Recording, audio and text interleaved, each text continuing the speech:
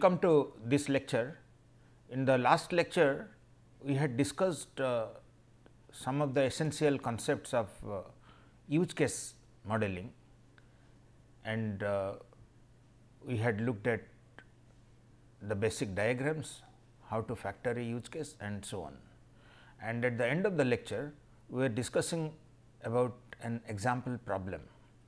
The problem was about a video store information system. In the video store information system, we had a text description about the store operations, and we are required to find out, we must find out from the text description about what are the use cases and the actors, and then represent them in the form of a use case.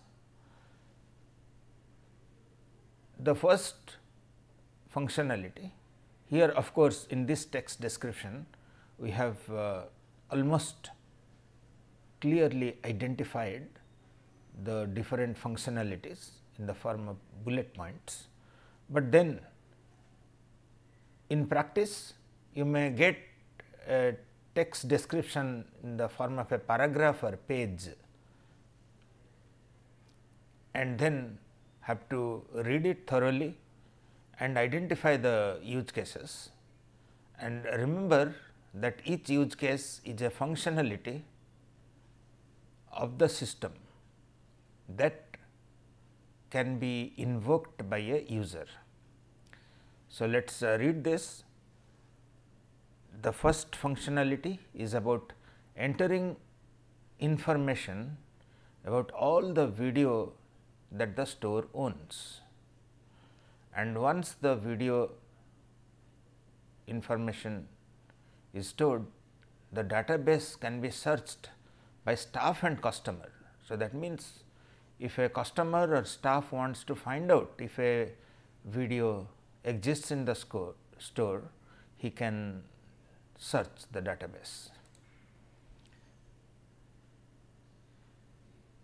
The second is store information about the borrowed videos.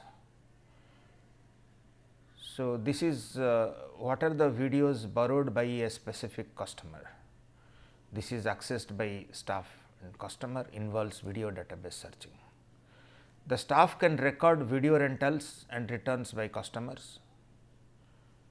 So, each time a customer borrows a video, this is entered by the staff, and also when it is returned by the customer, this information is entered by the staff. So, we have both the actor, that is staff, and the use case, that is record video borrowing or video rental. The staff can maintain customer and video information, that is can add new customers, delete customers, similarly can add new videos, delete some of the videos, that is the maintenance activity, and the store manager can generate various reports. If we identify these use cases and the actors, we should be able to represent in the form of a use case diagram, and of course, we need to identify any factoring of the use case. Let us represent this in the form of a use case diagram for this example. We have the rent and return videos is by the staff as mentioned, and the rent and return use case includes the search for videos. The search for videos is also can be invoked by the customer and the staff. The staff can maintain the customers, that is add customer, delete customer, and the staff can maintain the videos, that is add videos, delete videos, and this involves searching the video database.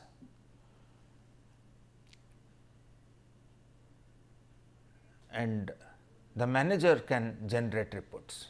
So, this captures all the functionality has been defined in the text description. But the use case model, the use case diagram gives only limited amount of information.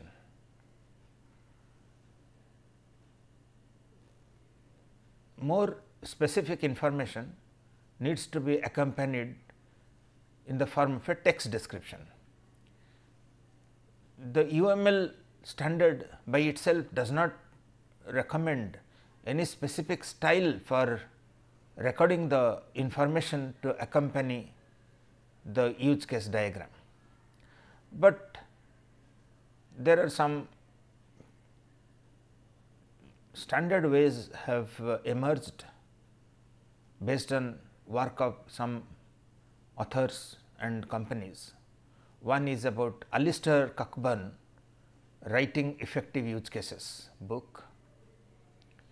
So, in this book Alistair Cockburn recommends that the description accompanying a use case diagram should have name of the use case, the actors who would be participating in the use case execution, the triggers, that is under what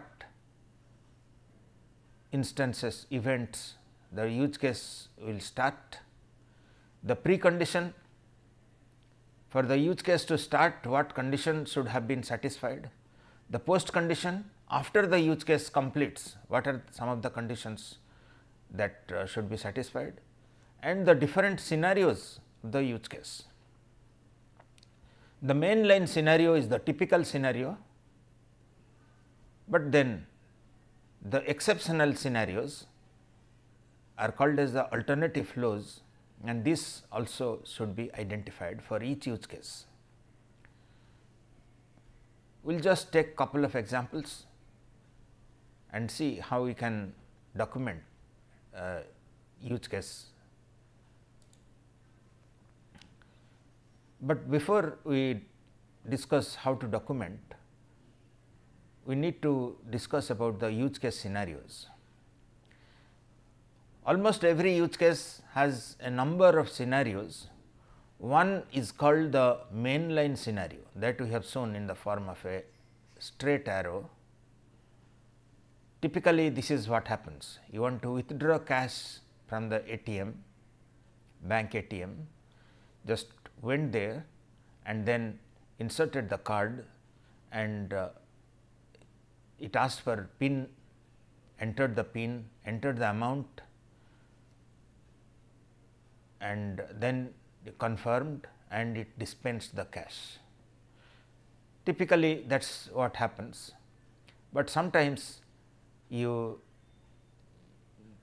entered the ATM card, entered password, it asked for the amount, you entered 550 rupees. It said, please enter amount in multiple of 500.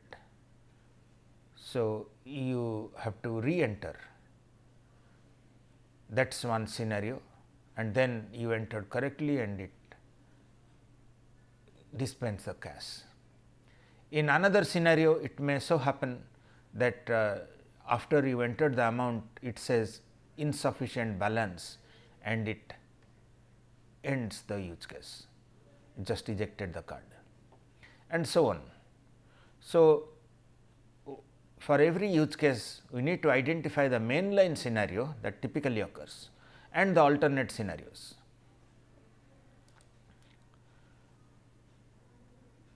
This is a example documentation, text document to accompany the use case diagram for the ATM, bank ATM, and here the use case that we are documenting is money withdraw.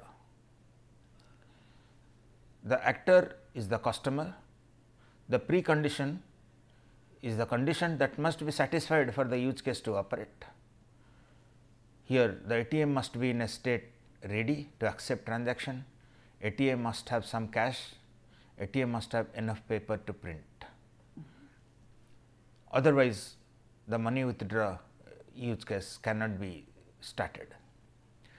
The post condition is the conditions that holds after the use case completes. Here the post condition can be the current amount of the cash in the user account and the amount before withdraw cash minus the withdraw amount. So, that is after the cash has been withdrawn, then that must reflect on the user account.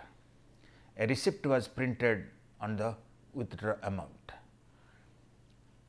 but this appears a bit artificial, both precondition and post condition.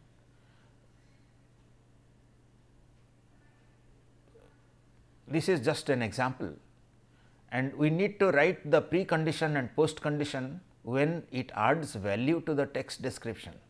It is not necessary that we just keep on writing something which does not help in the documentation. Somebody reading the precondition and post condition should be able to get some value regarding the understanding of the use case. Just filling precondition and post condition does not help. Here we have just written this to explain what needs to be written, but then unless it adds value, we need not have the precondition and post condition. And then we need to identify the mainline scenario and the alternate scenarios. Here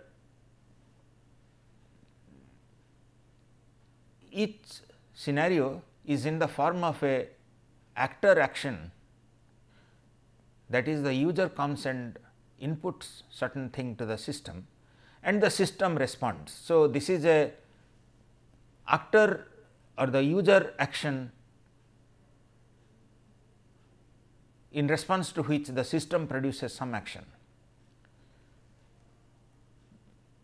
Begins when a customer arrives at ATM, inserts card into the ATM, system verifies the customer ID and status, customer chooses the withdraw operation,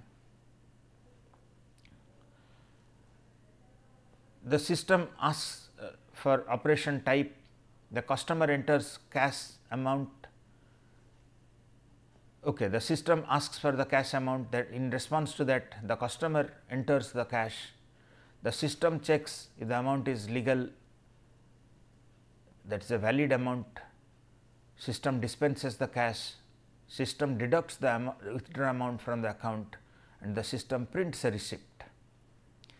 The system ejects the cash card and the customer takes the cash card and the receipt. This is a typical scenario, and this is what normally happens in the cash withdraw use case, but there can be alternate scenarios. One alternate event is that at step 3, the customer authorization fails and the PIN does not match and displays an error message and cancels the transaction and ejects the card. Another alternate flow is at step 8, the customer has insufficient fund in the account, it displays an error message and it starts from step 6.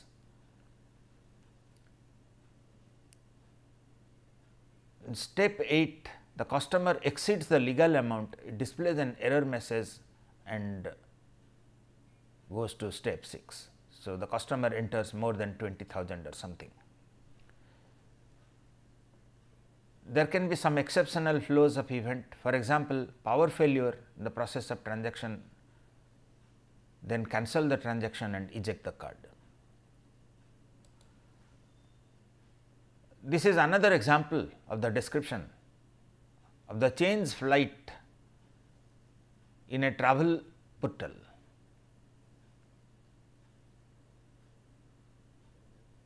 The actor is the traveler. The precondition is that the traveler has logged into the system and selected flight change flight itinerary. The mainline course or the basic course here is that the system retrieves the account traveler's account, the flight itinerary, and then it asks the traveler to select the segment wants to change. The system asks the traveler new departure and destination information, and if flight is available, then it makes the necessary changes. If additional cost to be incurred, asks for the cost. Otherwise, if there is no alternate flight available, it just stops and displays the transactions summary. Okay. So, if no flight is available, then it is an alternate course. If the flights are available, then it proceeds for booking with the amount payable and so on, and displays the transaction summary. But it may so happen that there are no flight available, and then that is the alternate course, and it just displays that no flight available and it stops. In writing the text description, there are some guidelines for effective use case writing which have emerged. Most of the authors, they agree on this, that the documentation should use simple sentences.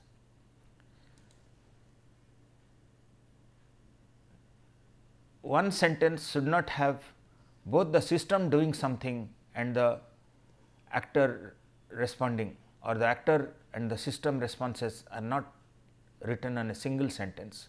For example, get the amount from the user and give him the receipt is not a very good way of documenting. We should write one step is that the system prompts about the amount, the user inputs the amount and the system gives him a receipt or some such thing. So, it has to be split between the user action and the system response.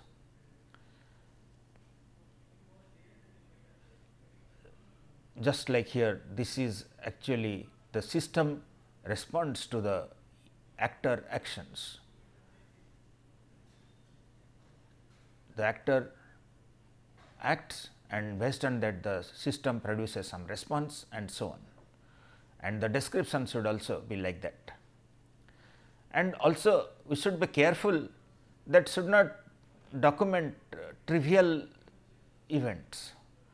For example, let us say that the user clicks the mouse key to select a option, selects one of the check boxes, and then clicks another mouse key for selecting another check box and so on. That only adds to the length of the document without adding value. We have to write a crisp document, where each step of the user and the system leads to some progress towards the use case execution, some tangible progress. It should not be trivial. Now, the question comes is that given a text description, how do we identify the use cases? One is that we have to read it thoroughly and identify what are the functionality to be supported by the system, but then it helps if we can examine the documentation again on actor based way. In the actor based way, we first identify who are the users of the system or the actors, and then for each actor or user we identify which use cases they are initiating, and then we document those use cases in the diagram, and also we connect the actor to that use case. We can also have an event based identification, where we identify all the events to which the system responds. That is, for each use case what can be the input, and then based on that we identify the use cases, and then we identify the events to the actors, that which actor generates this event, and we connect the actor to the use case. There is no straightforward solution to how to identify the use cases, but then the first thing is we have to read the text document thoroughly, try to find out the high level functionalities that the system must support from this reading, and also then try out the actor based identification of the use cases and see if we have missed any use case which we previously identified, and also try the event based identification, and hopefully you would have got all the actors and use cases in the diagram. Now, let us try to have another example worked out. This is a course management software. In the course management software, at the beginning of each semester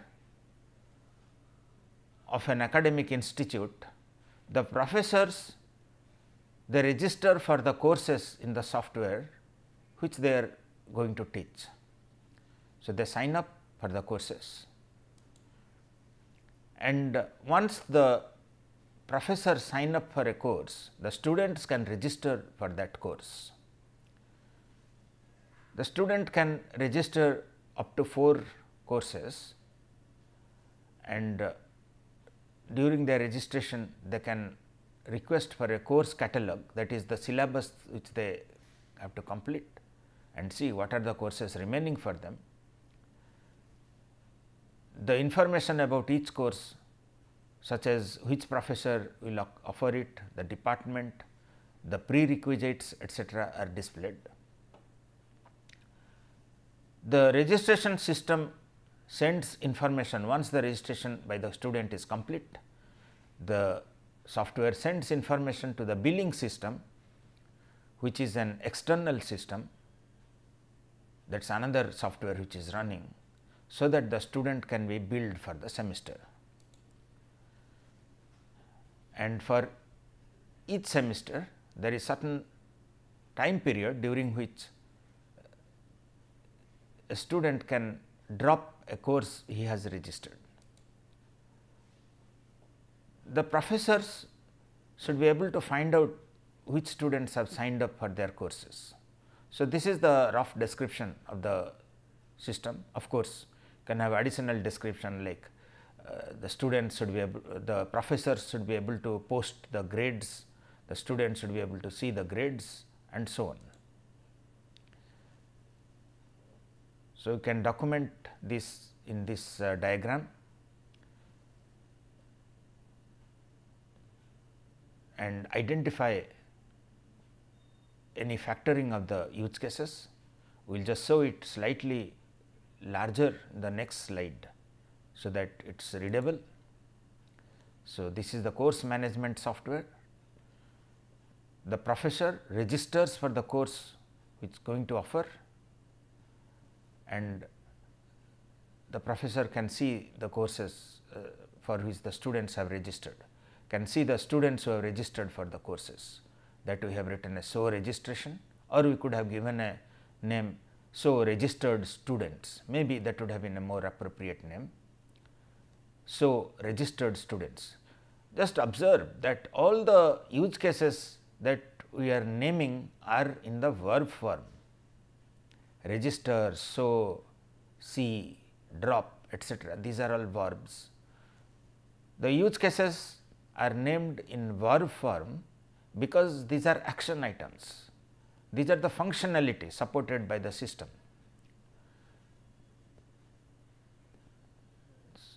The 2 use cases to which the professor can invoke are the register course to be offered, and so student registration who have registered for the courses.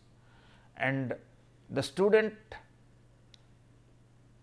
can register for course, and as the description says, while registering for the course can see the course list. So, write the extend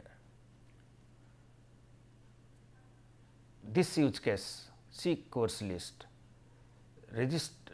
can be optionally invoked during register course, and after course registration the information is sent to an external billing software.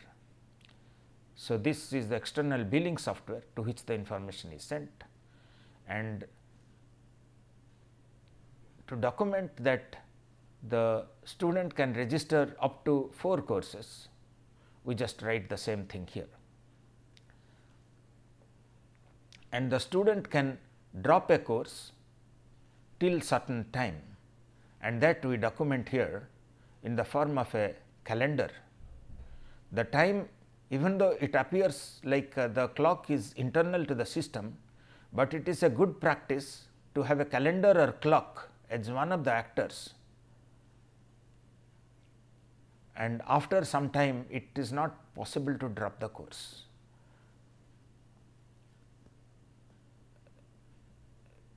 So, whenever there is a time element by certain date or after certain date, at certain time and so on, it is a good idea to have one of the actor as the calendar or the clock. We will see later that this helps in the design process. The subsequent diagrams we do would be simplified if we have this calendar or clock included here. And then after doing this, this is the use case diagram which we have developed based on the text description, and at this point we need to start writing the text description. The text description should accompany this diagram, and there we need to use the template that we discussed, that for each use case we write the name of the use case, the actor, and if necessary the pre and post conditions, and also the mainline scenario, and all the alternate scenarios must be documented.